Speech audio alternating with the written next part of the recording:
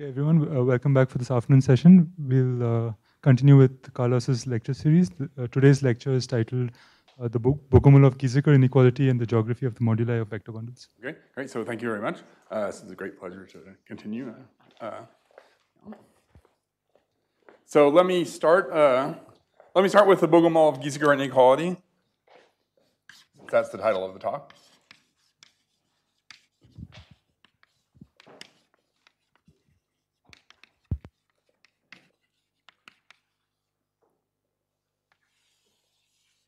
So here X is a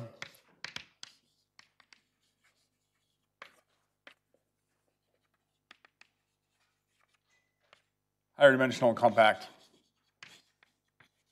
maybe let's say Kähler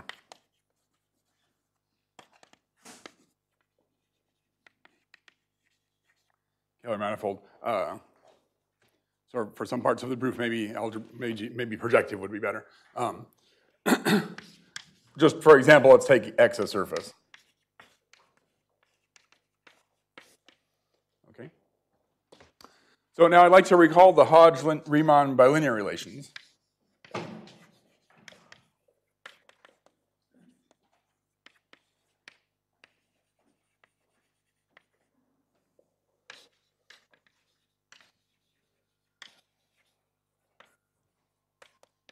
Let's just do this by doing a calculation. So let's just calculate on a surface.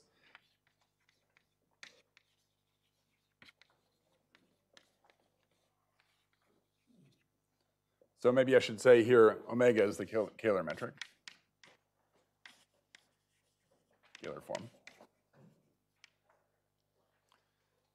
Okay. So just to simplify everything, let's have the coordinates Z1 and Z2. Sorry.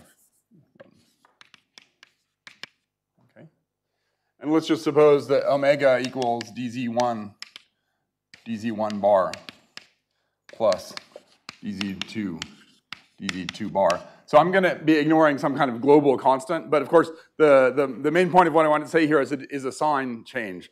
But that sign change is, let's say, modulo some square root of -1 or something like that, global thing. But we're going to see a sign change. So, and let's just write this as 1 bar plus 2 bar to make things short, okay? And so, you know, one of the main things about Kähler manifolds is there's this osculation principle that says that you can always choose a system of coordinates locally at a single point where omega looks like this. And what I like to say here is just for a single point. Okay, so let's look at two forms. Okay, and we would like to look at we'd like to say alpha comma beta is equal to alpha wedge beta bar, okay?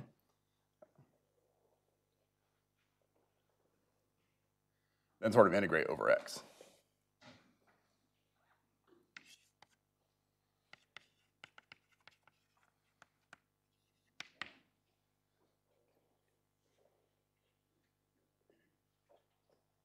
So, and let's look at what, in fact, 1-1 forms. So this is the thing which is relevant for what I'm going to do next, because the curvature form is going to be a 2 form, and in fact, the curvature form is going to be a 1-1 form. Okay? So let's just look exactly at how this, what happens when we do this. Okay, so if we take the Kähler form, omega wedge omega bar, that's going to be 1 bar plus 2 bar times 1 bar 1 plus 2 bar 2, okay?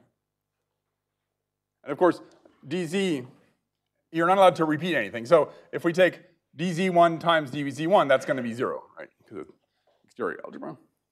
So when we put all this together, we get, we're going to get 1 bar.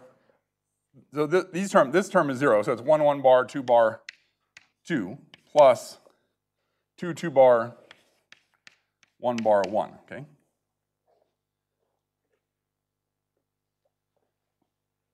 And which is going to be, let's say, minus 1 bar, 2 bar plus. Now here we can switch. Remember, you can, if you interchange one thing, then it's a minus sign. But we can interchange blocks of 2 without any minus sign. So minus this whole thing. So if we switch this one around here and then do the other, I mean, if we put the 1 bar here and then switch the 2, this is going to be the same. So this is 2 times.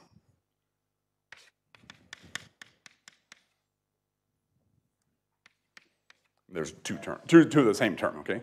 So we'll think of this as our positive, right? The integral of, let's see, well, the Kähler form is supposed to be real, so up to some sign, omega bar should be the same as omega. So this we might say will be our one. I mean, this is one of our terms. Okay.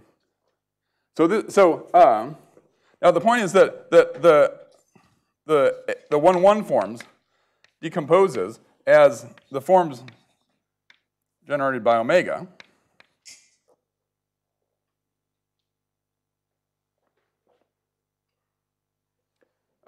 Right, I guess omega bar is just minus omega, okay? This decomposes as the forms generated by omega plus the forms perpendicular to omega. Let's call this the primitive forms. This is everything you have to do in the Hodge theory in order to get a positive definite inner product on the cohomology. Okay? But we're interested in seeing how this actually works precisely in this case of 1-1 forms. Okay? So this is going to be everything generated by 1 bar plus 2 bar. This part. This part, so this is what's the perpendicular? It's going to have 1 2 bar, 2 1 bar. And then it's going to have the thing with the minus here, 1 bar minus 2 bar. Okay. So now let's take, so if we've seen here what happens if we do alpha wedge alpha bar to omega, okay? We get this thing, right? This is omega. So now let's try alpha equals 1 2 bar. Okay. What's alpha wedge alpha bar? That's going to be 1 2 bar, and the bar is 1 bar 2, right? So that if we move that around a little bit, then that's going to be minus 1 bar 2 bar 2, which is plus 1 bar 2 bar, which is what the normal form we had here. So this is opposite sign, okay?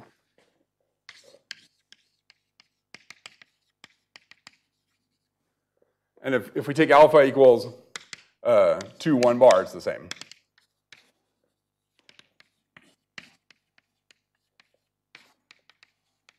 And then let's just do, to finish this off, let's just take 1 1 bar minus 2 bar. Then what's alpha wedge alpha bar? That's going to be 1 1 bar minus 2 bar times 1 bar 1 minus 2 bar 2. Okay. Remember the ones with the ones, that's 0. So this is going to be minus 1 bar 2 bar 2 minus 2 bar 1 bar 1. And again, if we switch the 2 bar here, we can switch this one and then switch the 2. So this is again going to be plus 1 bar 2 bar plus 1 bar 2 bar. Okay. 2 are the same. If I write 2 times that, that's going to be confusing, right? Because if I put a 2 here and then 2 times something, so. Okay, so this is again opposite sign. So what's the conclusion? I mean, this is just a standard calculation, but I think, I mean, half of you did this in class last week or something probably, but maybe some people don't remember this. Okay, so I just want to do this calculation. What's the conclusion? The conclusion is that if we use the form alpha comma beta maps to alpha wedge beta bar, then this has one sign on everything generated by omega and the opposite sign on the primitive part. Okay. Now, how's that going to affect us? So now suppose we have a bundle. So now I should do something about bundles and connections, okay? So I was supposed to do this yesterday, but so now vector bundles and connections.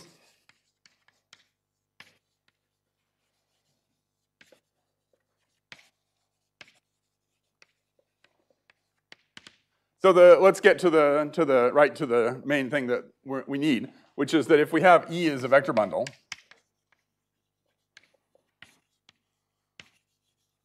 and if H is a Hermitian metric on E,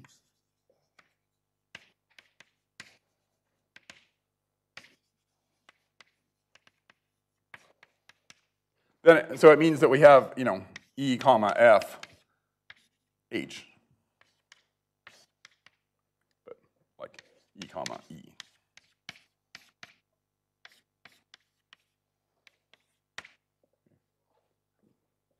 If E is non-zero, then EE is positive. Okay. We have a vector bundle with a Hermitian metric on E. Then the kind of the basic lemma here is, so let's set D double prime just to be, by definition, to be the D bar operator of E. Okay. So what's going on here? So this means that so a holomorphic vector bundle. So this is an operator on the C infinity bundle. Right, remember, one way of having a holomorphic structure for a bundle is to have a C infinity bundle plus a D bar operator. We'll just call that D double prime. Then the lemma is that there exists a unique operator D prime, H, such that if we do such that, let's say, the connection, so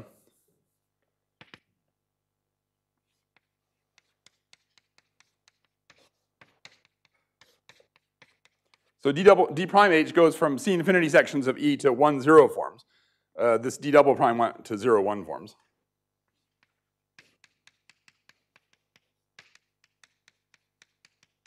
Okay. What we're going to be doing tomorrow with Higgs bundles is that we'll have operators that are called D double prime and D prime. It's just that the type of the form is not going to be fixed. But they're going to play the same role as these operators. But today we're just talking about vector bundles. So there's the lemma is that there's a unique operator such that D H, which is D prime H plus D double prime. So this is a map from is a connection operator.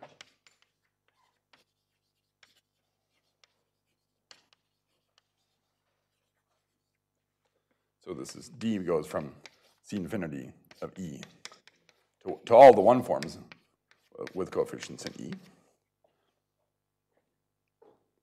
And, you know, D of AE equals AD of E plus dA times E, right? This is the Leibniz rule that says that it's a connection, okay? Such that parallel transport for D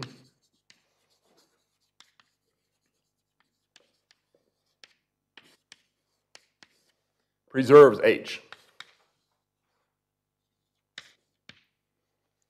And the infinitesimal version of that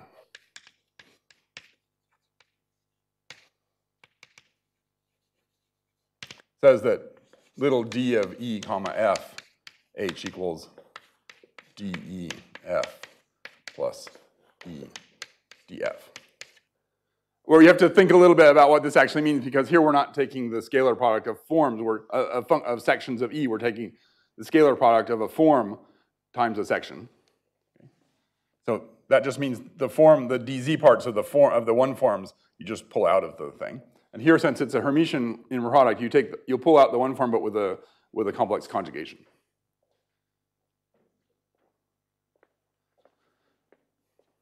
In my case, the Hermitian property is on the 2nd variable. I know that some people put Hermitian property on the 1st variable, which I don't understand why, but I guess it makes something easier. No.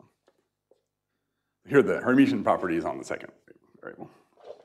Okay, so this is the basic lemma, from I learned this from Griffith's class, but this is a standard lemma, which is that if you have a holomorphic structure operator, then if you're given a metric, then there exists a unique connection compatible with the holomorphic structure operator. That's just saying that the 0, 1 term of the connection is this given operator, and which preserves the unitary structure. Okay. So we have metric gives us a connection, right? So.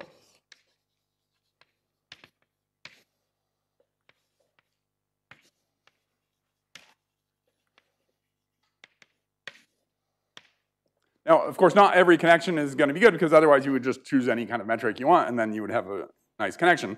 So what we have is we have the curvature. So f is just d squared. Okay. But the point is that the Leibniz formula sort of cancels out here in some way. So this is actually an operator. This is just given by a section.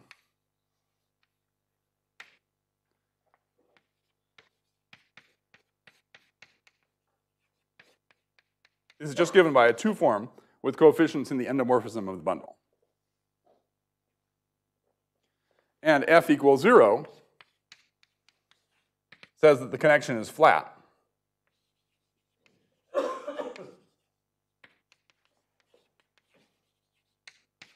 What does flat mean this is for the more beginning people in the audience. Flat means that the parallel transport is independent of the choice of path.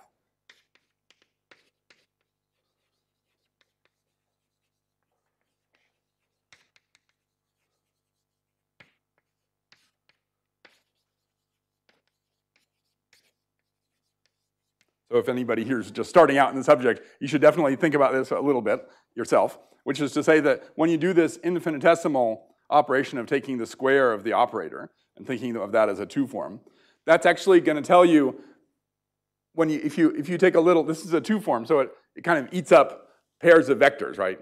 A 2 form, an n form eats up n tuples of vectors.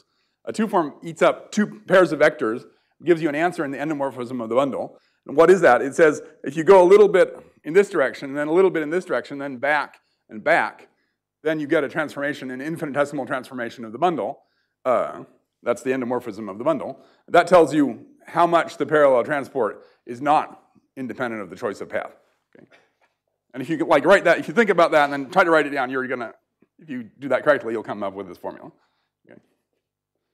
And so if f equals 0, then just like if you have a big loop, if you can divide up that big loop into a zillion little squares like that, and if f equals 0, then on each little square up to a cubic order of magnitude or something like that, it's 0. So then the parallel transport is 0. Okay. That's kind of the proof by picture. So in some sense, our goal, not necessarily a goal, but one thing you can try to do is to try to say, okay, do we have a flat connection? That's in fact the Narasimhan-Seshadri theorem. Okay, so that's the curvature. So now what do I want to say? Okay, now what about the Chern forms?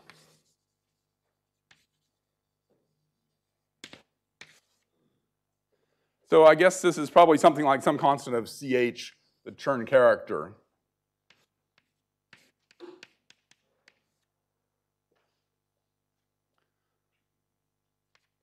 Over some cycle sigma.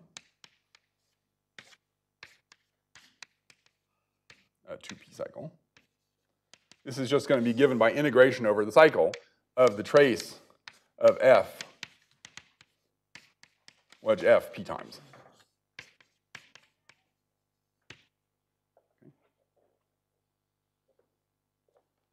So in particular, CH1 of E, there's a constant here. Just so nobody complains, right? I can put constants everywhere. CH1 of E is, but let's do CH1 of E, wedge omega to the n minus 1, right? Let's look at this on the class of X. So, CHP, this is a 2p form.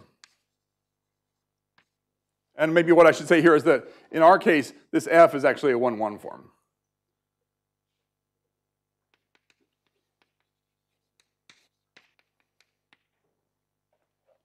Okay. So this is actually a PP form. So the Chern, this is the Chern character. Then to get to the Chern class, there's a formula and so on, which you can look up. This is, in terms of curvature, this is easier to write down. And I guess the way to remember that is that the Chern character is the thing which is compatible both with direct sum and with tensor product. And if you think about writing this formula, this is going to be compatible with both direct sum, where you just make blocks and like that. And I mean, if you take a direct sum of bundles, then you're just going to get the direct sum here. And also, if you think about it, if you take tensor product of bundles, you're also going to get the product. Okay, so CH1 of E, which is really the same as C1 of E. CH1 of E wedge omega to the n minus 1, then evaluated on the class of X. This is just integral over X of the trace of F times omega n minus 1.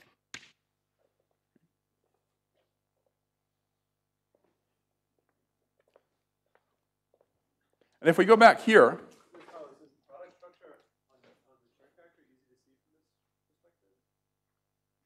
I think that's what I was claiming. I mean, I don't see it on the moment. You can see if you can. If you're getting bored of the talk, you can try to figure that out. I mean, of course, the product structure is on the sum of these guys. Remember, in the Chern character, the first term is the rank of the bundle. It's supposed to be easy to see if you take a tensor product of two bundles. You take the product. I mean, but anyway, let's not do that here. But I mean, I've done that before in my life, and it was easy to see. Okay, so yeah, so what I'm saying here. So now the other thing to observe here is that there's this operator called lambda, capital lambda, which essentially is the projection onto this factor. Okay, so the lambda from two forms into function. So lambda, in fact, it usually goes from k forms into k minus 2 forms. And it's the adjoint of wedging with the Kähler form. Okay. In our case, it's a little easier to understand. It just goes from 2 forms back to functions. It's just that lambda of a 2-form alpha is the projection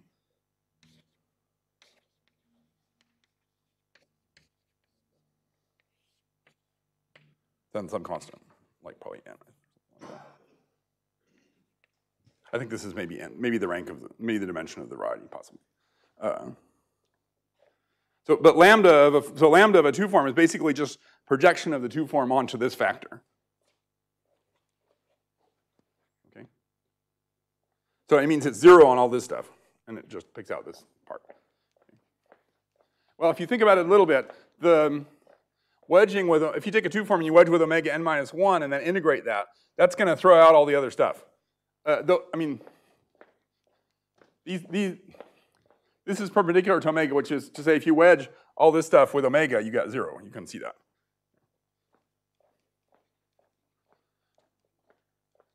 So this is also equal to the integral over x of just lambda, of trace of lambda times f. So when I say, right, lambda times f, right, lambda was an operation on forms, and f is an endomorphism valued form. So we just apply it to the forms and leave the endomorphism. Then we take out the endomorphism by taking the trace. Here, n equals dimension of x.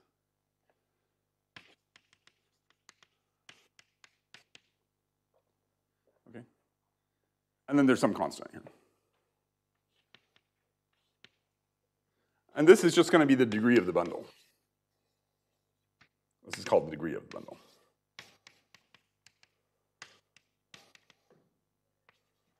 So in the case of x being a projective variety, so if x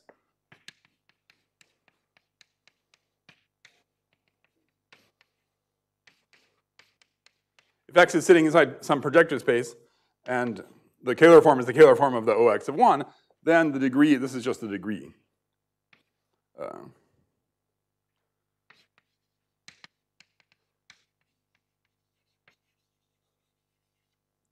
So for example, it's equal to the degree of the bundle. You can see from here, this omega is the same as hyperplane class. So if you took an intersection with n-1 hyperplane sections, that would be a curve inside X, and this would be the degree of the bundle restricted to the curve. Okay?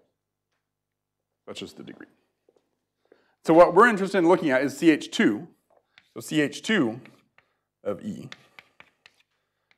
wedge omega n minus 2, evaluated on X. This is going to be integral over X of trace of F wedge F times omega to the n minus 2. Okay. Now, let's go back here. So let me erase over here.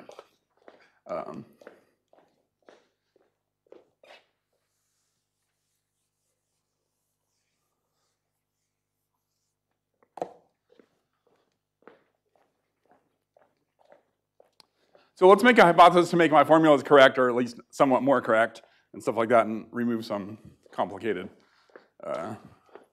extraneous things. So let's hypothesis is that the determinant of the determinant bundle of E, that means lambda R E, is equal to OX, is trivial. So in particular, C1 of E equals 0. And we'll assume that H is compatible. You know, determinant of H equals 1. And this tells us that, in fact, the trace itself of F equals 0. Not only the integral of the trace equals 0, but in fact, the trace itself equals 0. You can just, it doesn't really matter too much because you can tensor. You can tensor with a line bundle, and you could say, okay, if you didn't have a line bundle, then in fact, this was Professor Narasiman's paper, you could even add a parabolic structure so that you can tensor with a line bundle of some real degree that you want. Just assume that. Okay, so under that hypothesis, then CH2 equals C2.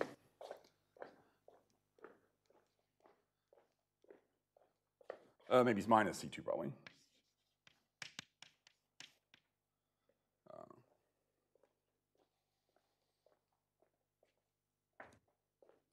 Now let's decompose. So let's write F equals lambda F, and then times omega. Right? Lambda F was the projection. Lambda F was a function, was a scalar, but the projection onto the omega. And I think you're supposed to put a 1 over n here. At least that's what I saw. Plus the F primitive. Okay, so let's write F as decomposed into two pieces according to this decomposition. Okay. Now let's look at integral over X of trace of F wedge F times omega to the n minus 2. Okay.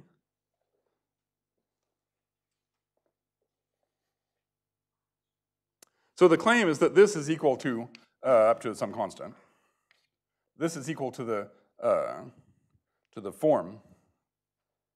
This is equal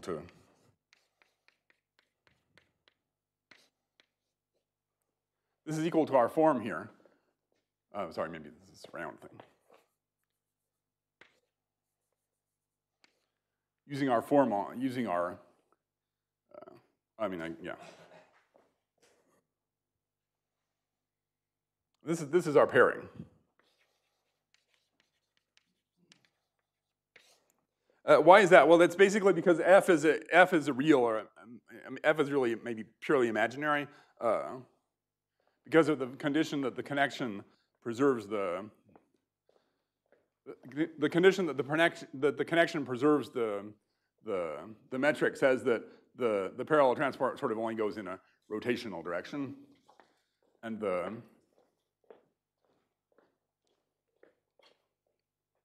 So F is basically F bar, okay. So it's the conclusion which I'm about to erase here, but okay. Erase as little as possible. Remember our pairing is to wedge, okay. But the conclusion is that this is, what we had was our pairing.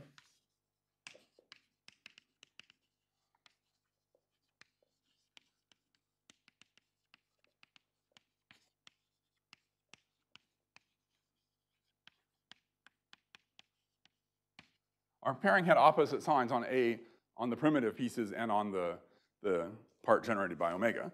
So this is going to be basically something like the norm of f primitive, the L2 norm of f primitive, minus the L2 norm of lambda f.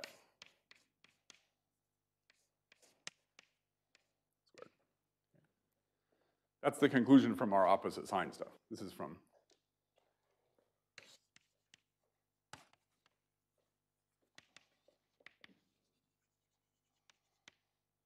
And as I said, there's constants all over here, which you wouldn't want to see, and I wouldn't want to try to get right because I'd probably get them wrong. But in any case, the main point is that whatever the constants are, there's a sign difference here. Okay. What you might expect, because you're not going to have I mean, you can easily write down an example where the Chern class is negative. If you start writing down examples where the Chern class is negative, you'll observe that they're all unstable, okay, because of, in fact, the theorem. So this is sort of telling us what's happening, which is that the Chern class. So this is going to be, remember, this is integral. This is integral over x of trace of f wedge f omega to the n minus 2, which is ch2 of e wedge omega n minus 2 evaluated on x. Okay. So this is a topological invariant.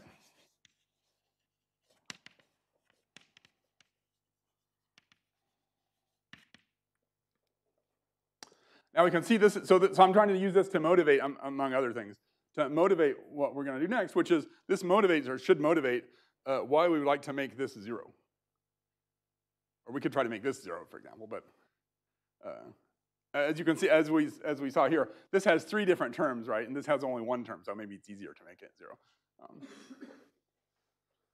And in fact, I mean, it's true that making this 0 is an elliptic equation. It's like the Laplacian. Whereas if you tried to make this 0, it would be an overdetermined system of equations. So what do? We try to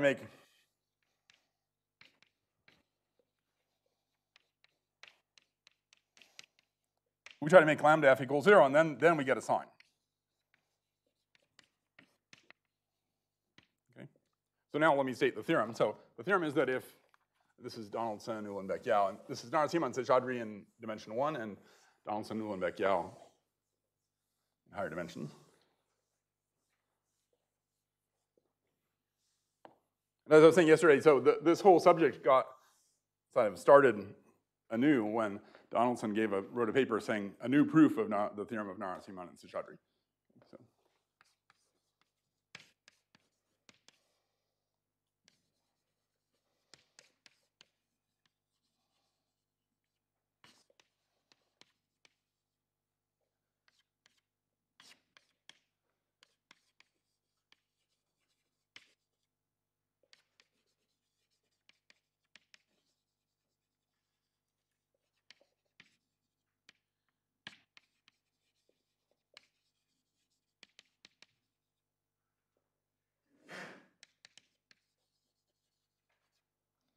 So this theorem, theorem of Professor Narasimhan and Professor Seshadri for the case of curves. Then Donaldson gave a Yang-Mills theory proof of first surfaces. Then, if I'm not mistaking the history here, then Donaldson also gave a proof in general, which I think used the Mehta-Ramanathan restriction theorem. And then Uhlenbeck-Yau gave a proof in higher dimensions. And their proof introduced an important aspect, which is the regularity of L21 subsheaves. Then I sort of, like, in my thesis, kind of like boiled all that stuff together to try to come up with an optimal version of the proof. Okay, so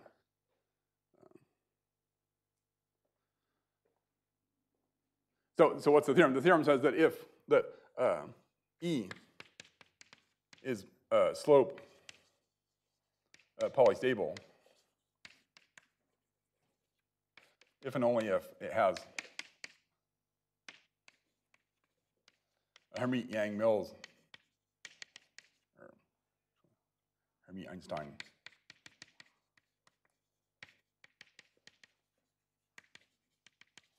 I don't know what we want to call this, but Hermite, something or other, metric, which is to say lambda FH equals. So in the general case, it's equal to some scalar times the identity matrix. And in our case,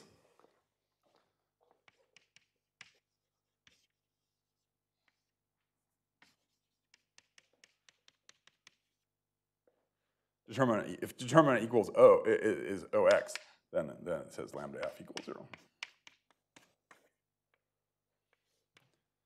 And the corollary, so I guess this was known before, right, by Bogomolov-Gieseker.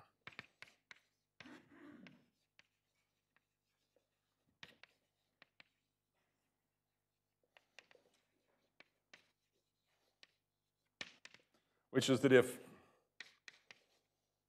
E is, in fact, even just semi-stable, in fact, it suffices to have Gieseker semi-stable.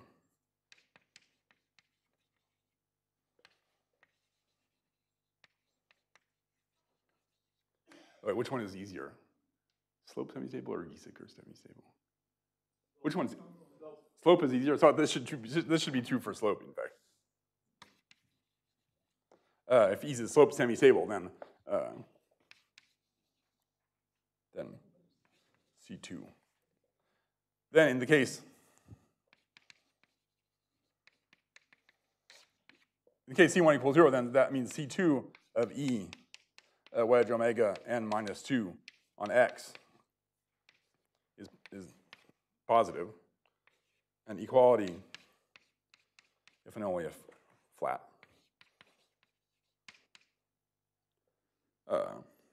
So let me just discuss in the general case, this really says, so I'll define this in a minute. Delta of E is positive, and equality if and only if projectively flat.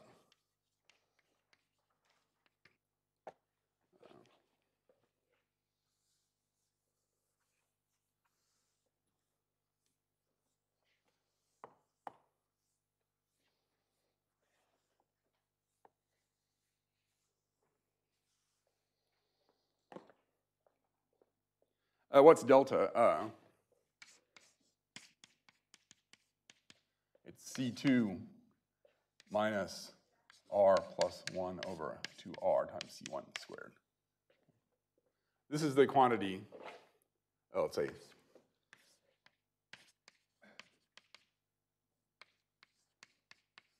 this is the quantity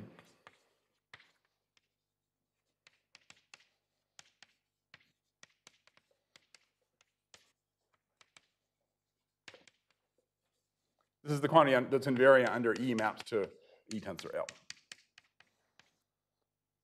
It's invariant under a tensoring with line bundle. I mean, just saying C2. I mean, so we think C2 is positive. That's not really true. I mean, if the degree is not 0, then it's not really true. Because I made this assumption that the determinant was trivial. If you didn't make that assumption, then there's a lot of little things you need to add to the formulas here. With the net result, which is easy to understand, which is just that the quantity we want to talk about here is the one which is invariant under tensoring with the line bundle. And this includes tensoring with a parabolic line bundle, so you can do a lot of removal of first term class that way. Okay, so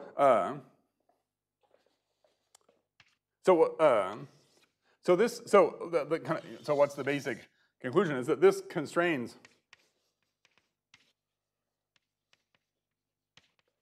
the geography of the theory of moduli.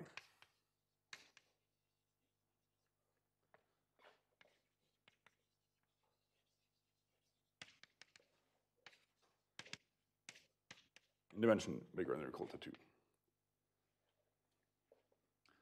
And so there's let me just mention, I guess yesterday apparently I mentioned what Dan was about to talk about without really quite realizing it, but so the thing I was asking about yesterday is maybe sort of the subject of Dan's lectures.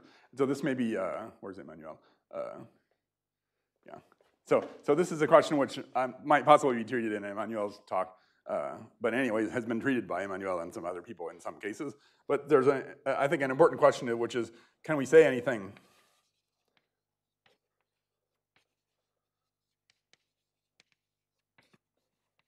about the higher Chern classes? Okay. Right, this tells us some kind of constraint on the second Chern class. So like an immediate question which should come to mind, but the answer is by no means immediate. I mean, I don't think anything very much general is known, but I think you have some special, some results in some cases.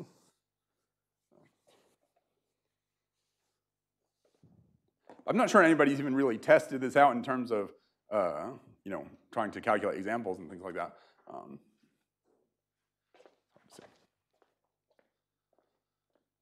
Okay, so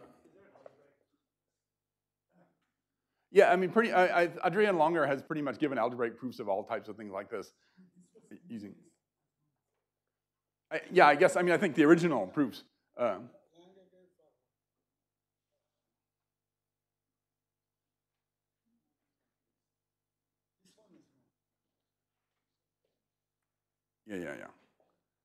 Bogomolov's, I think Bogomolov's inequality was not quite as good. It was like with a 4 or something. I mean, there was a 4 instead of a 3 or some kind of thing like that.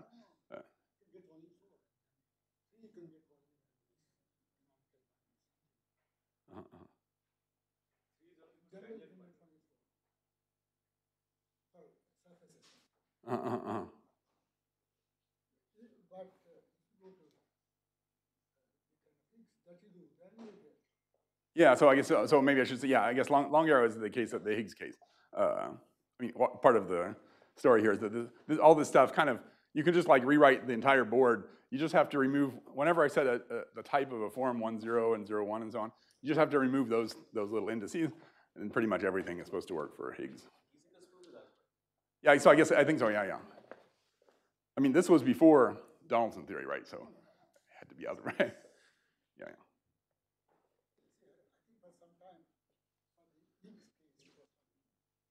For sometimes the Higgs case. And I think that was you were the person who asked the question, in fact. I think, yeah. Yeah. Does that answer? Yeah. But that wasn't, yeah, analytically, yeah. But so I think the new part which was added by all this by the analytic theory is the case of equality. That was not known for Gieseker, I think. Okay, so that's the Bogomolov-Gieseker inequality. How are we doing for time? So I'd like to come back, but so let me now take a break and go back to what I wanted to talk about yesterday, which we didn't finish. And then after that, maybe I'll come back to my more precise comments about, you know, what we can try to look at in terms of geography of moduli spaces, kind of motivated by the Bogomolov-Gieseker inequality. But let's first, before we do that, let's go back to have a viewpoint on the have a view of the proof of this thing, because this is very nice, and it's also related to it's related to this question of motivating stability. Okay, so proof of the theorem. The corollary is supposed to be obvious, right? Because if we have a metric such that this equals 0, then this is positive. Okay, and if it equals 0, then that's equal to 0. So the curvature is 0. It's flat. Okay. So how to prove?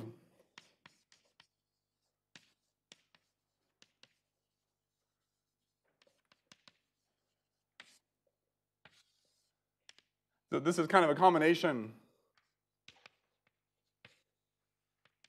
of Donaldson's second proof. Say Donaldson 2 and Uhlenbeck-Yau.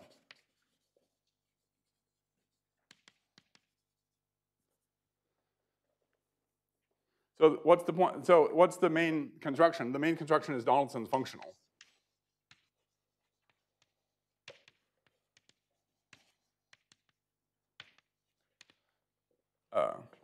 So M of HK. So maybe I should write little h, little k.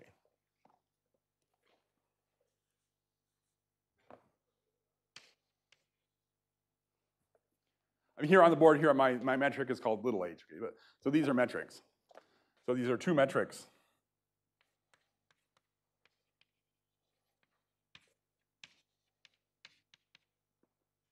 Okay. And so let's write h equals k times e to the s. Okay, so s is self-adjoint.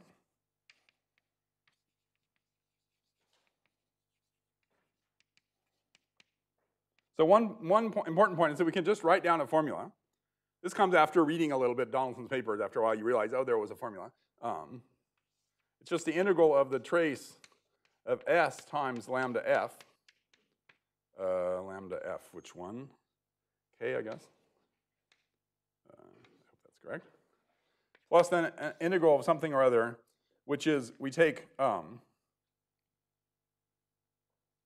d double prime d bar of s, then we apply some psi thing.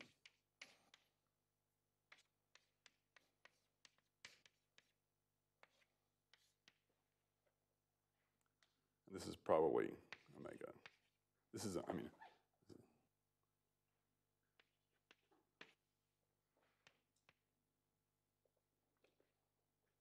this is maybe n minus 1. Forget exactly. So what's psi? Psi is an operator on the endomorphisms of the bundle.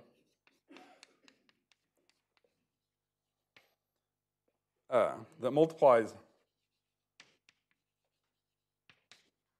by e to the lambda 2 minus lambda 1 minus lambda 2 minus lambda 1 minus 1 over lambda 2 minus lambda 1 squared on the lambda 2 comma lambda 1 eigenspaces of S acting on matrices.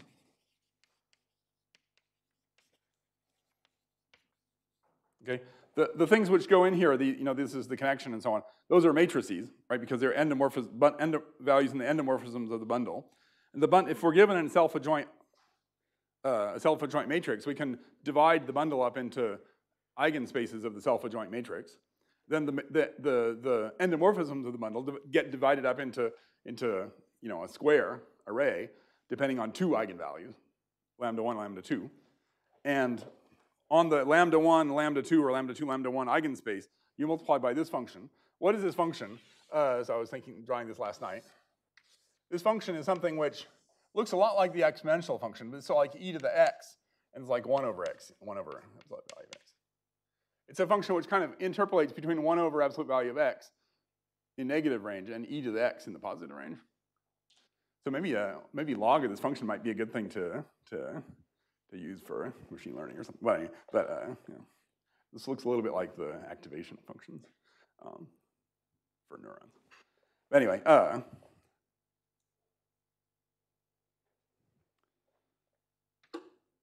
but I mean, we don't need to know precisely. But there's one important point here, which is that if lambda 2 is much bigger than lambda 1, then this looks exponential. Okay, it's exponential in terms of s. And the metric was just the metric, okay? So was also exponential on S, so it looks like sort of the size of the metric. So anyway, so that's the fun. But one main point here is that we can just write down the functional, which is not completely clear when you start with what's the main property. But the main property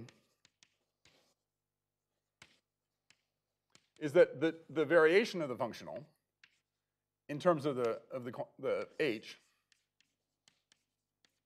Maybe I should also say just like m of h k plus, it's some kind of cocycle, m of k, L equals m, plus m of L h equals 0 or something. This is, the function is of the two variables is a cocycle. And the variation of the function, we can actually see this from the formula. Once we know that it's a cocycle, then to calculate the variation, we can make h and k very close together and just vary 1. Then we can see that this is a quadratic term, so the only term here is this thing. Right, so the variation of the function is just is the integral of the trace of h inverse delta h, the variation of h, times lambda f h. This is h.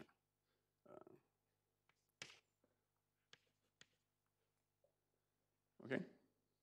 So in particular, if we're at a critical point,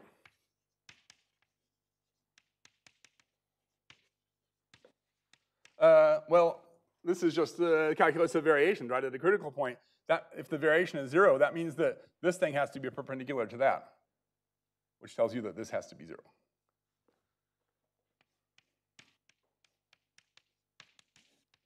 And so the goal is just to try to find a critical point. So, and more precisely, the idea is to flow towards a critical point. But I think some people have done this using a continuity method or something like that, using like a minimization. There's other ways of trying to find a critical point of the function. You don't need to use the heat flow, but this is Donaldson's basic idea is to use the heat flow.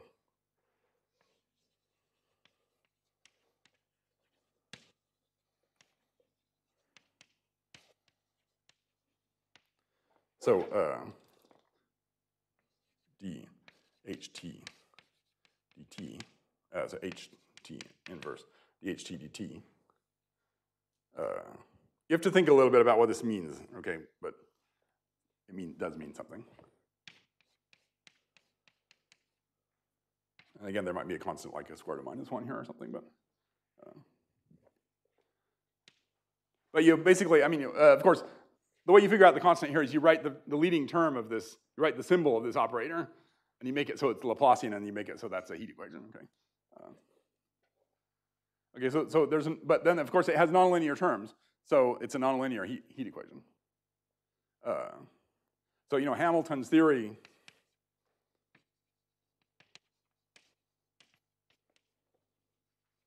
et cetera.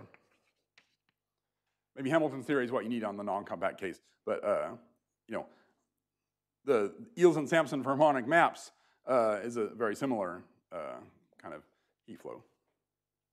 So people had done the theory in order to get the long time existence.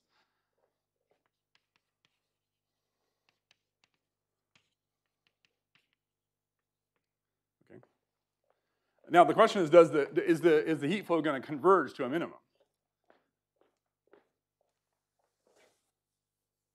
So to get the heat flow to converge to a minimum, well, there's a bunch of estimates and stuff like that. And many of the estimates that you need are actually contained in Donaldson's first paper. Well, maybe Donaldson's surface paper. I guess that some versions of them were contained in his curve paper, but all the sort of Sobolev theory and stuff like that is all sort of explained in Donaldson's first paper. I have a question. So what's the point of all the extra stuff in the functional? I know, but if you just write down, you would like to write down this functional, but that's not going to have any invariance properties because this is k. Right? We said it's a functional of two metrics, but typically we'll just leave k as a fixed metric. But it's kind of important to understand this cocycle property when you vary the two metrics in order to make this calculation, for example. But typically you let k be fixed, and then we'll let h vary. But this formula is not this. If we try to write down this, S is the difference from h to k. If we write down this, it's not going to be the right answer. In particular, if you differentiate this thing, you're not going to get that formula. You need this extra term, this extra stuff is there to make that true. And this whole thing is it comes from the theory of like secondary invariance. Maybe if Jaya can tell us on Thursday, maybe, but it's a secondary Chern class type of a thing. Okay. Especially, this property tells you that some kind of secondary invariant. the thing which makes the whole thing possible, on the other hand, is the fact that you can actually write down a formula, which is not completely obvious. I mean, once this property kind of determines the functional, right? So what you can do is, right, you can write down this formula and then work a lot to differentiate it and see that it satisfies that property, and then we're good. Okay. But if you didn't have this term, well, also this term is going to be what's making our proof work also. But if we didn't have this term, then it would only satisfy that to first order around when h and k are very close together. It's actually a functional for S, right? Because you're fixing k, then the h is related by the It's a functional for S, yeah. But of course, depends on the initial k. I mean, yes. Yeah.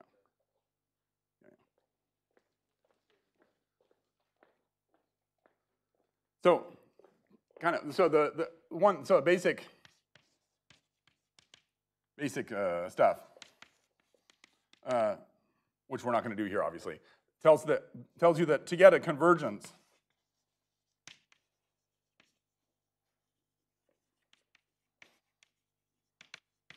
to a minimum, basic. So maybe I should say, of course, I think this should be obvious, but right, d by dt of m of ht k is equal to minus the L2 norm of lambda fh, right? So as long as lambda fh stays different from 0, then this is just going down, okay?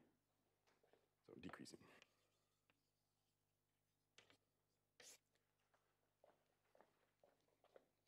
So of course, since it's decreasing, then m is going to be bounded above, right?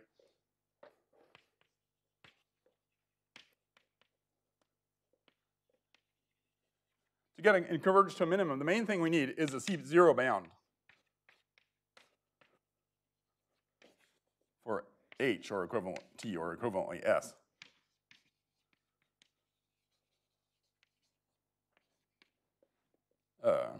If we're given ST.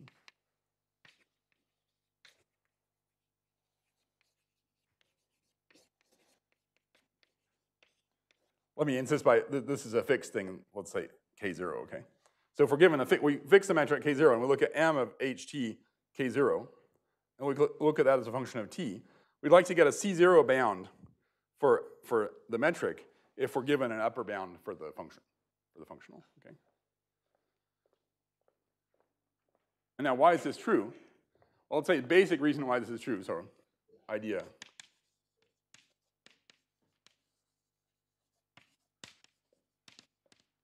The idea of the proof of this is, suppose we didn't have a C0 bound.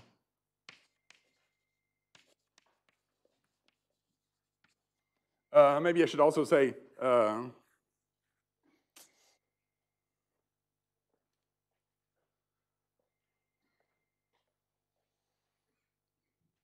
by some other considerations, it's like an L1 bound is good enough also. I mean,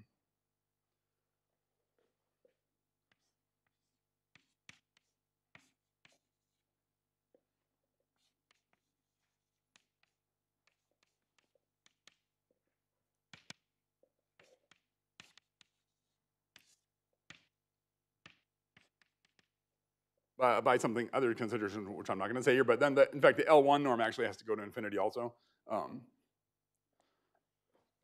With m of k e to the s I k bounded.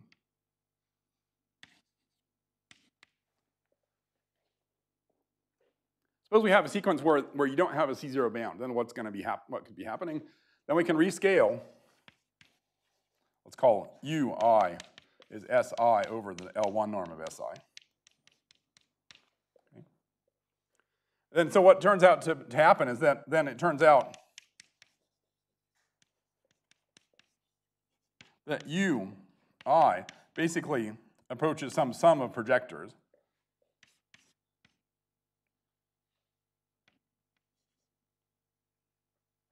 times some constants.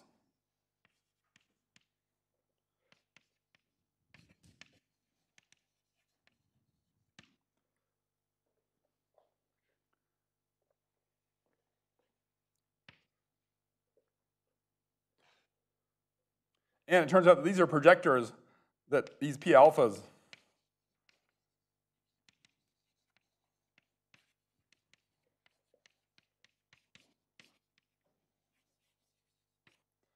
are projectors onto L21 subbundles and that contradict stability.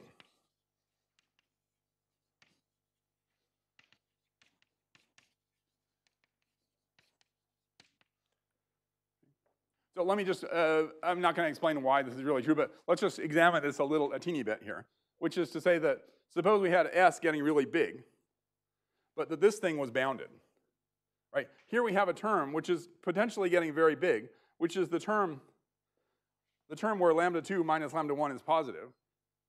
All right, so remember S is getting very big, but then we rescaled it down to U. So the S thing is actually getting big by some factor. So this exponential is getting big by exponential of that factor. It's getting very big. And then we apply that to this matrix D double prime of S, okay?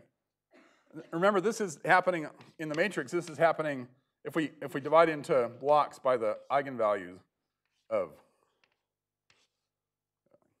drawing isn't very good here.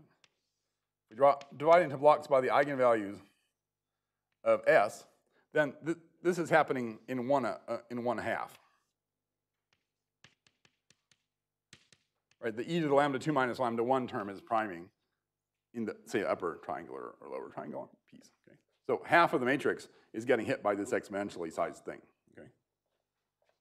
And then this form here we're doing as kind of an inner product, so that's kind of positive. Okay, so that would have to be getting very big, but we're assuming that M is bounded. That's kind of quadratically sized in terms of S. It's in fact exponentially sized in terms of S, right? So it's getting much bigger than any of the other terms. So the basic conclusion is that, that you can just see from the form of this function, is that those terms, if we then rescale S, those terms have to go to 0. Okay? So basically the D double prime of UI, the coefficients lambda 2 bigger than lambda 1, let's say, these have to go to 0. So the D double prime of P alpha times P alpha equals 0. This is what says that it's a subbundle. Then a slightly more subtle calculation, but in the same spirit, tells you that with the curvature and so on, tells you that in fact that subbundle actually also, if you look at the diagonal terms, you get that subbundle has to, I guess on the diagonal terms, this is just like 1 or something like, or 1/2 or something like that. This is cooked up so that on the diagonal terms, this just happens to exactly equal the curvature of H. There's a formula that the curvature of H in terms of the curvature of F is given by a formula like this, basically.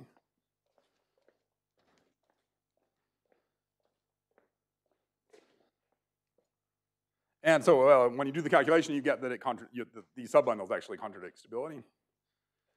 And then Uhlenbeck. This completely avoids the restriction theorem. This avoids the restriction theorem, yeah. That's why I say Donaldson's proof, this all comes from Donaldson's paper where you need the restriction theorem. On the other hand, if you want to do to extend this to the semi-stable case, you definitely need the restriction theorem. So I think that's probably not known in the Kähler case, possibly. Or at least some people have needed to do more work or something. But yeah, Donaldson's paper where he introduced this functional and so on, he was using the functional just on the surface. So you might say what's replacing, in some sense, I guess, philosophical sense, what's replacing the restriction theorem is this theorem of Uhlenbeck-Yau.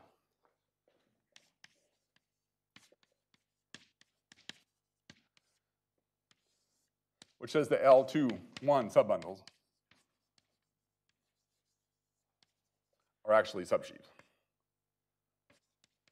or reflexive subsheaves.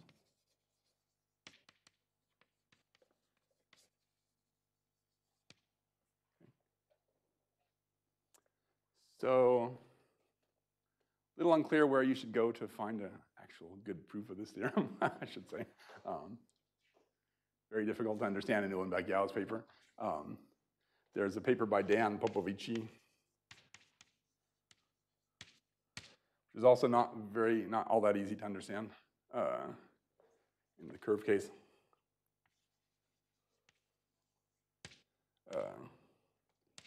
In fact, in the curve case, I convinced myself that this was true in the following way, which is solve the d-bar equation.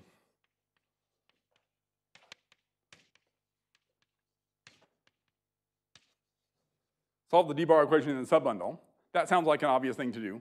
When you start to thinking about how to try to do that, you run up against the problem that it doesn't seem to work out because of Sobolev inequalities. What you actually have to do is do this in LP. You should not try to solve the d-bar problem in L2.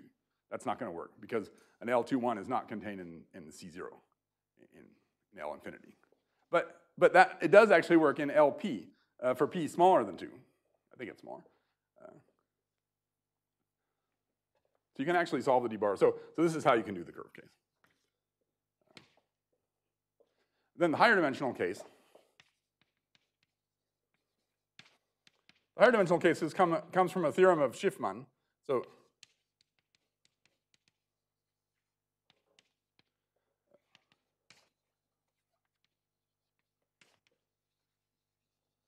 he has a Hartog's theorem for measurable functions.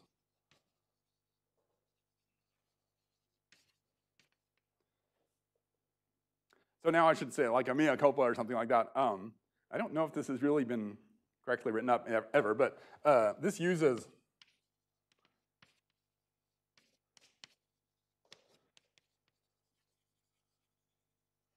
a theorem of Hadamard on a formula for the zeros, for the poles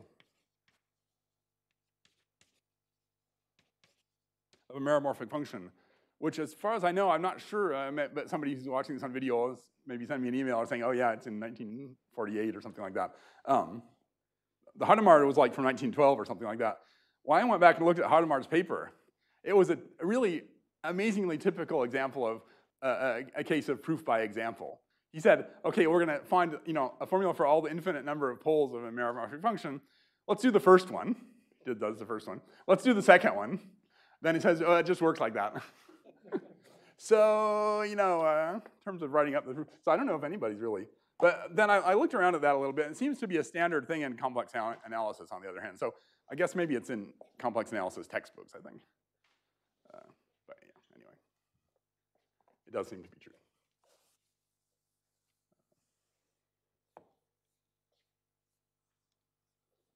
This is not really an easy theorem, in fact. Anyway, okay, so that's the theorem. So that's the proof. Okay. So we have an L21 subsheaf. We have an L21 subbundle which contradicts stability. And by the regularity theorem, it's a subsheaf. So we get no C0 estimate.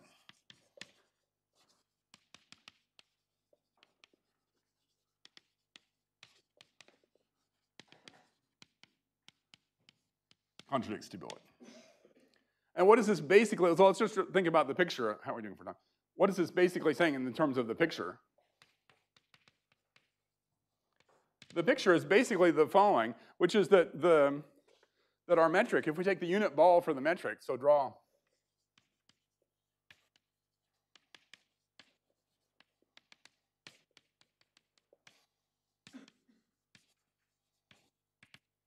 if we draw unit balls in each subspace of the bundle for the metric, then it's going to start looking like this.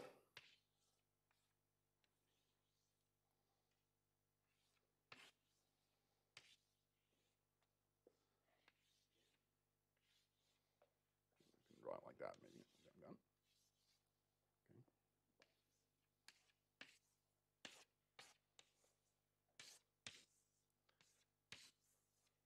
This is going to be limiting to a subbundle.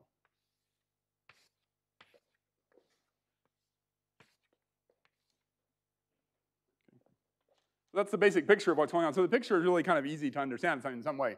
And so that's what this whole proof says. I mean, this proof says that this Donaldson functional has this property, which says that if you have a sequence of metrics which is getting long and thin, but if the Donaldson function is not getting big, if it's remaining bounded above, then if you sort of, if you drew this on a computer, you would say, well, that's a straight line. You just put a straight line. I mean, that's a subspace, right?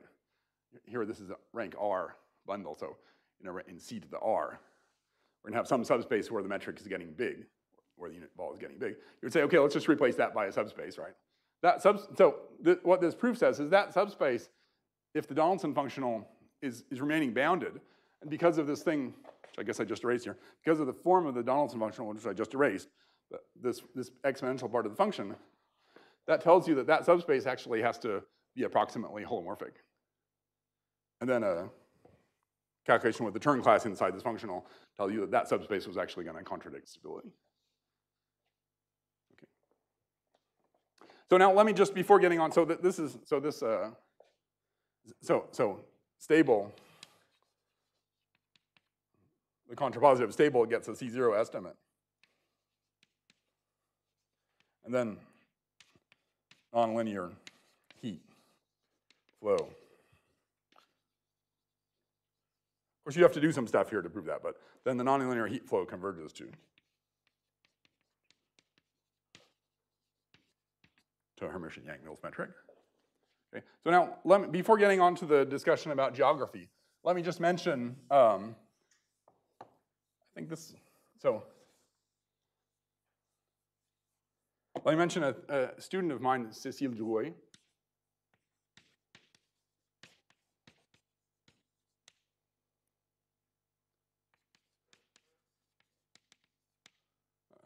So you can look this up if you put quotation marks around Cécile Drouet, with a U, D-R-O-U-E-T, and put it in Google Scholar, you'll find her thesis in French.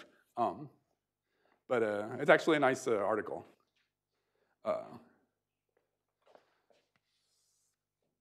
What does this say? So this says that in fact there's some relationship. I mean, this was, philosophically, this was very present in Donaldson's paper, okay? But you can actually make this quite precise, or at least relatively precise, in the following way. So there's some relationship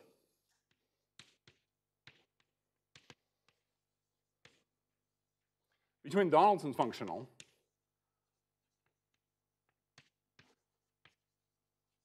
and the Kempf-Ness functional.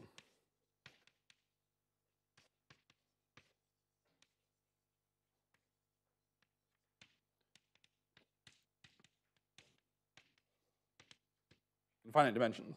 So let me just briefly say how that works. So we have two operations. We have metrics on E. Then we have metrics on H0 of E of n.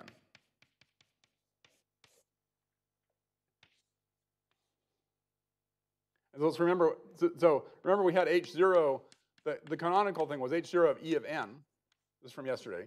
Tensor O of minus n in the projective case, okay? And this is really on a curve and everything. For large values of n, this surjects onto E, okay? And so let's fix them, we fix a metric on here. So this has, the Kähler metric gives you a metric on this bundle, the line bundle. So if you have a metric on H0 of E of n, then you can take the induced metric over here, which basically amounts to taking the unit ball here and take the image of the unit ball, and that's given unit ball over here. Okay? So this is I. And then this operation, if we have a metric on E, then we can take the L2 metric on the H0 space. Okay. And so one of the statements,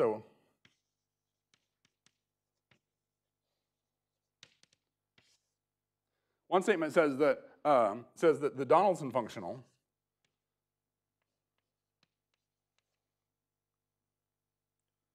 minus the Kempf-Ness functional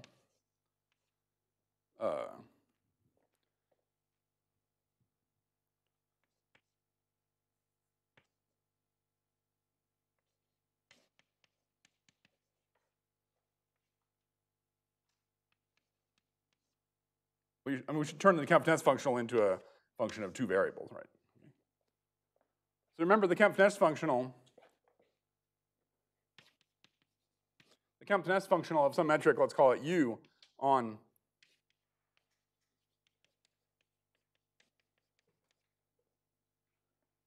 here. Let's recall that this was basically, this was our distance to the origin when we make a Plucker embedding of, when we make an embedding of the moduli of the, when we embed our point here, our Hilbert point, or our quote scheme point, into a product of Grassmannians, and then make a Plucker embedding of the Grassmannians, and then make a Veronese embedding over the points. But then we integrate, then we let the number of points go to infinity in some density. So this is basically, I think there's some term here with the curvature, but basically the integral over x of trace, of log of the trace of in, of I of u. So we take a metric here, we take the induced metric, and we take the determinant. Determinant.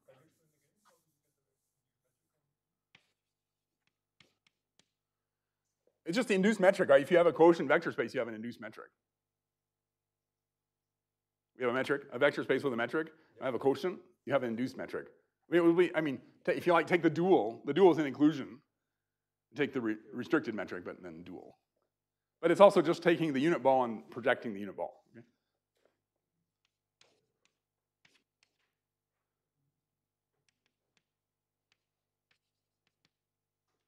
So we can sort of make a slightly abstracted version of the Kempf-Ness functional where we take infinitely many points by taking an integral over x of the log of the determinant of the induced metric. If you think about it a little bit, let's not do that here, but if you think about it a little bit, that's really sort of, that's the Kempf-Ness metric where you chose infinitely many points densely supported. We want to take the log because when we do the Veronese embedding, the line of the Veronese embedding is the tensor product of all the lines at all the different points. The lines at the points are for the Plucker embedding, they're the lambda top of E. Okay. Then when you do the Veronese, you're taking the tensor product of all those. So that's why there's a, and then you take the log of that, and the log of the tensor product is going to be the sum of the determinants. That's why it's the integral of the log of the determinants. Okay. And the statement is that this thing is something like O of 1 over n.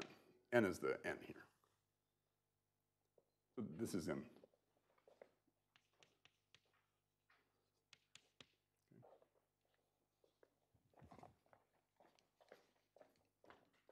So not only are these functionals philosophically related, but in fact they actually approach each other.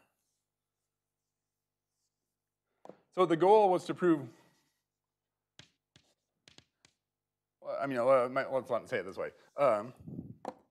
A question is if we take minimize the Kempf-Ness, like arg-min, let's say, take the minimum of the Kempf-Ness functional on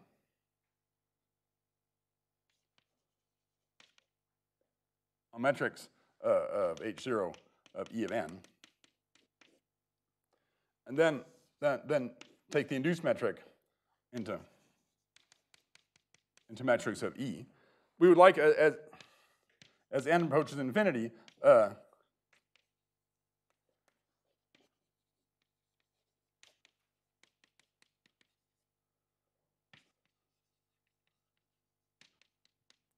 do these approach the HYM solution? And what Douay proved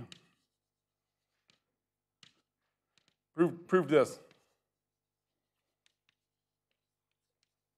for the minimum over L of a fixed.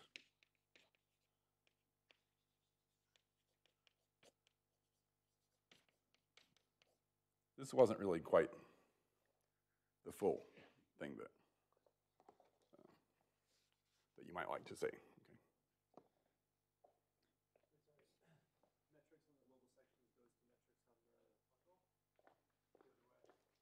Both.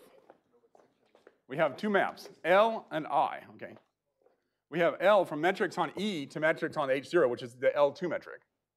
And we have I, the induced metric, from metrics on H0 to metrics on E, okay? So what you would like to say, you'd like to say, okay, let's just look at do pure linear algebra. Let's do Kempf-Ness Kirwan-Kempf-Ness, Marsden-Weinstein, if you want to say, or something. The moment map stuff here in finite dimensions. Find the minimum. The minimum is a unique UN orbit. That's going to project to a unique connection, to a unique metric on E. You would like to guess that that metric is going to slowly, as n gets to infinity, approach the Hermite-Yang Mills, or maybe even possibly quickly approach the Hermite-Yang Mills. Actually, I should say, Tony Pantev said that some physicists who were doing stuff like this and found that that actually had an excellent rate of convergence. So maybe the physicists already know how to do this, possibly, but. And the theorem in Dewey's thesis is a version of that, but here you have to do a little bit something. Instead of looking at the minimum over the full space, you have to first take the L2 here and then take the minimum over that subspace of a compact subset. I guess the problem here is that this compact subspace is fixed independent of n, and then you let n tend to infinity.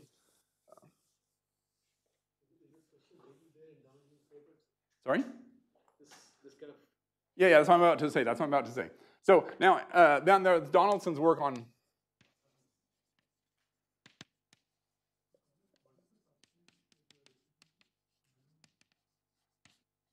We take a fixed, sorry, this is a little small for you to go over there. We take a fixed compact subset of metrics of E, compact in C4 or something like that, and then take L of that. That gives you some subset of the metrics here, which is well-defined independent of n, and then we can let n go get big after that. That's kind of, that was a difficulty. Donaldson's work on K-stability is basically the same type of thing.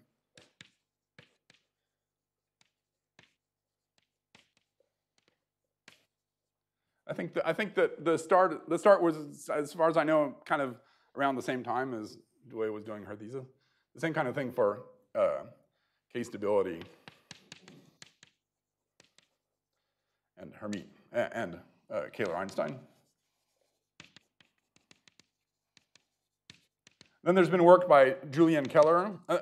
Maybe I should say there's been work by somebody named Wang. I forget the first initial in this setup. Then Julian Keller. All this on stuff called balanced metrics.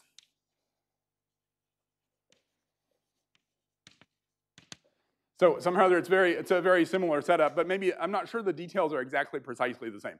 I'm just not sure about that. I didn't check that or anything. So this may well have the solution.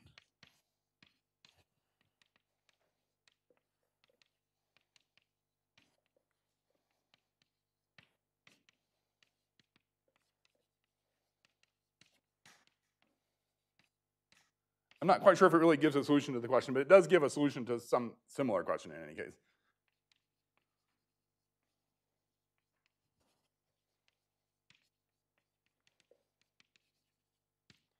So let me just say, how are we doing for time here? Maybe I'll have two minutes for my geography. Okay. So I think, in the meantime, after Dewey's thesis, there's been a lot of advances, and I have to say I haven't really looked back myself and to see what you could do and so on. So let me just end this segment by another question. As I said, Tony Pantev told me some stuff like maybe the physicists have already been doing this for 10 years or something like that, possibly. But having learned PyTorch, so we'll be talking about that on Friday. Thank you, Soren. Thanks to Soren, I've learned PyTorch. PyTorch is an amazing thing. I'll have a more math history discussion on Friday, but it allows you to do gradient descent on like thousands of variables, tens of, I don't know about a million, but at least 100,000 variables. A function of 100,000 variables, you can do gradient descent on your laptop computer. So I think with a little bit of programming, it really should be no problem whatsoever to really find the minimum of the Kempf-Ness functional in actual. Maybe the only problem is writing down the equation of a curve is not going to be so easy. So you would want to probably first transform this into a question about parabolic bundles on P1, so you could write down polynomials on P1 and stuff like that. But you'd have to think about what it says for parabolic bundles and stuff like that. Maybe there's a little bit of transformational problem, but in principle, there should be no problem in putting this into PyTorch, just doing the gradient descent and just seeing whether you actually get a solution or not. Anyway, I'm saying PyTorch any use auto grad descent.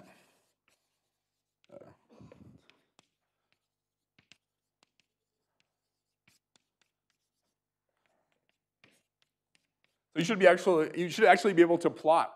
You should be able to plot the solution to Narasimhan-Seshadri equations. Let's put it that way.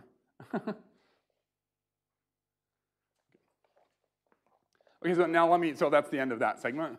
Let me start back up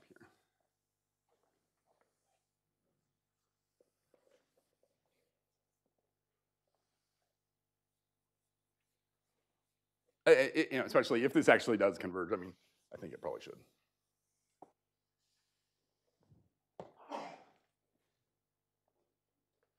Okay, so now what about geography?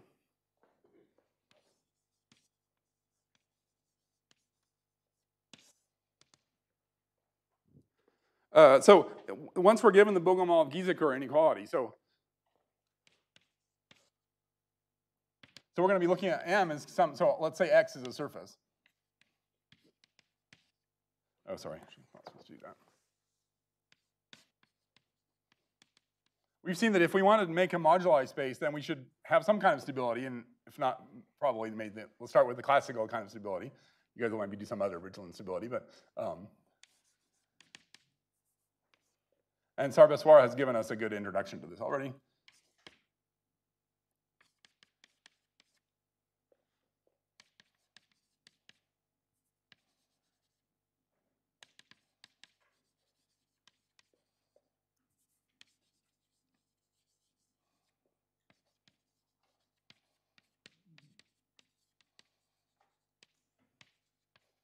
So we look at the moduli space of bundles on our surface with rank R and given C1 and C2. The Bogomolov-Gieseker inequality tells us that that delta, which is roughly speaking C2, is positive. Okay.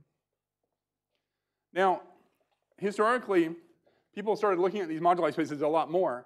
Maybe I should say the references are like Gieseker, Mumford and so on.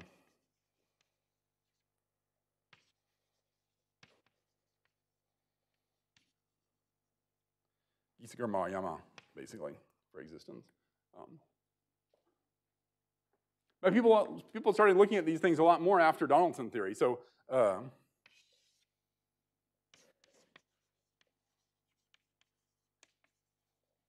if you want to make Donaldson invariants, you would like to have this moduli space be approximately generic in the sense of Donaldson invariance, and at least it should be have the right dimension, for example. So this was motivation for some kind of research into the properties of these moduli spaces. But people were happy to have C2 big. So for the delta invariant very big, then we have it's a good, which means generically smooth of the expected dimension.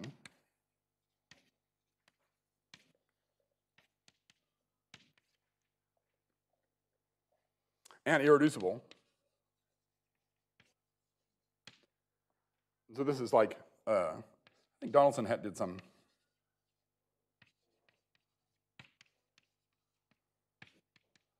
I'm probably forgetting some people here, but Donaldson, Zuli, who am I forgetting? I'm thinking, but anyway, let's just say, as Sarbeswara pointed out, the main results, the best statement of the results is by O'Grady for this. O'Grady gives actual explicit bounds for this thing, okay? But if you plug the explicit bounds into an example, it still doesn't. It comes out to some answer, but it's not optimal, okay?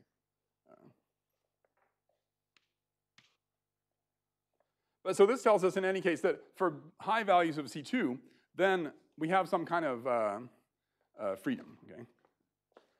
So let me just.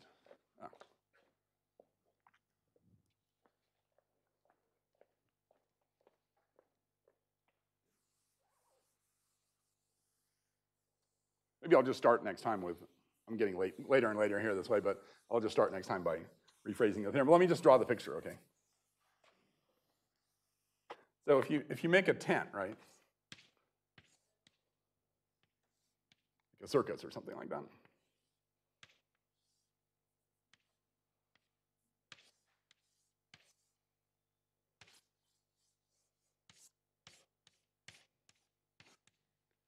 if you make a tent for a circus, for example,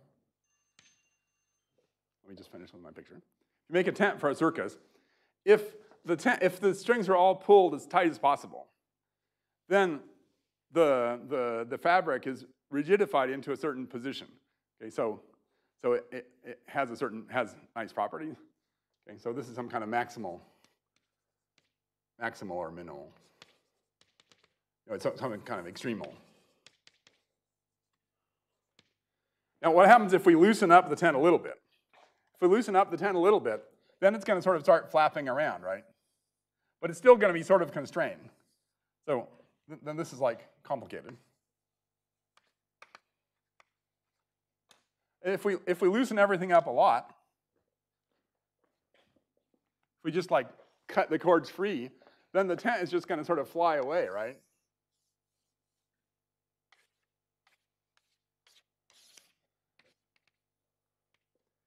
Okay, so if we're close to some bound, then if we're at the maximum of some inequality, then everything is very rigid. So let's call this the math biologists call this transient. There's a transient range where there's some constraint, but complicated stuff is happening. Then if you're far away from the bound, that's this C2 positive, very positive, then everything becomes very sort of free and so on. Okay. So that's kind of the picture of the philosophy here, which I think we can apply this philosophy. I mean, it's maybe kind of silly, but I think we can apply this philosophy to a lot of different things. We'll see that on Friday again a little bit. So let me just finish by making a question for Oscar, which I think you could actually ask this philosophy for the question of the Toledo invariant.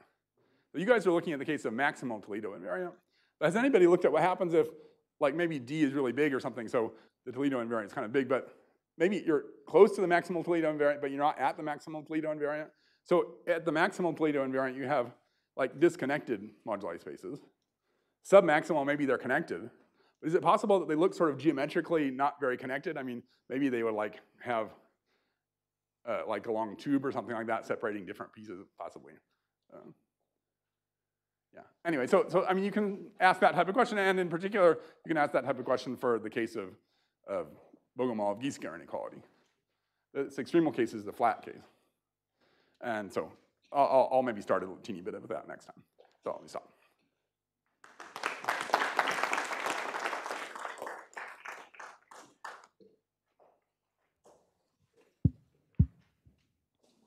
Questions, comments? I have been alluded.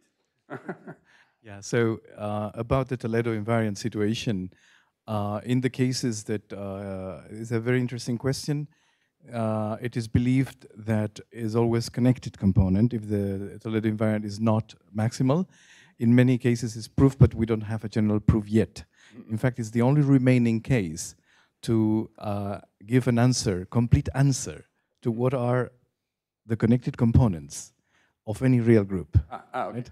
But it is true that as you are closer to the maximum, something nice happens in terms of the rank of the Higgs field, and so yeah, there is something very interesting as you approach the maximal Toledo, then the rank of the Higgs field is larger and larger. So there are jumps in terms of going from one orbit to another, things like that. I don't know if it is related to what you have in mind, but that's yeah.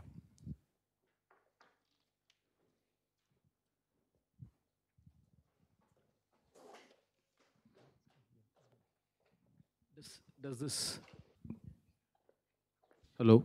Yeah, this relationship between the minimization of the Kempness functional and this, would that give a different proof for Donaldson's main theorem? I mean, I doubt if it. I mean, this calculation was only for a curve, for one thing. I mean, maybe, possibly in like the far future, conceivably. I think the statement that the similar had to use analytic torsion and stuff like that, which was simplify things too much. Yeah, I'm not sure. I mean, I think the question is more not really to give a proof, but the question would be to see if you can give some kind of calculation, basically. I mean, because of the nature of the L1 kind of stuff, is there in Yao's proof? whether that could be.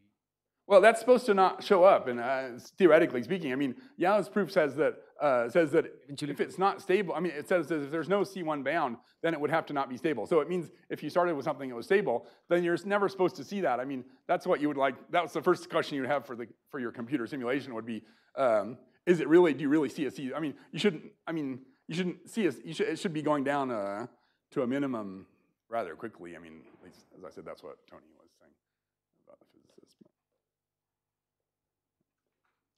More questions?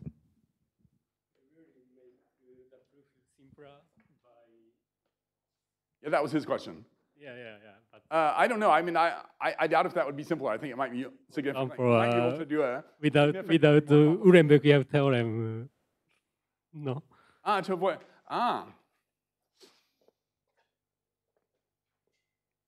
I don't think so. I didn't think about that. I mean,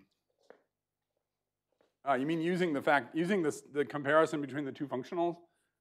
Yeah, I wonder if the Uhlenbeck theorem. Well, as I said, this is difficult because this thing is difficult. You had to look to some subspace of the metrics, which has very nice properties already, in where I mean, as I said, on the other hand, I haven't really looked at the K-stability thing. Do the K-stability people get new proofs of existence of Kähler-Einstein metrics? Do they prove the existence of Kähler-Einstein metrics this way? I mean, if you could do that, I suppose you could do it here too. This should be easier than Kähler-Einstein in principle. I mean, yeah. And so it's possible also that Julian Keller might actually have already done that. He's worked on this for bundle. And also, do you think that the Uhlenbeck theorem is essential for the proof of existence of Kähler-Einstein metric? Well, you know, Donaldson's first proof, Donaldson's paper using the Donaldson functional used Mehta-Ramanujan restriction theorems, and you didn't need Uhlenbeck-Yau proof. So I mean, it's not essential, but at least for the projective case or something. But it's just extremely much easier. I mean, of course, it's a difficult theorem, but once you have that theorem, it's extremely much easier to the comparison, the restriction comparison. You had to do some kind of comparison of the secondary invariance between the variety and the hyperplane section, which was not easy at all.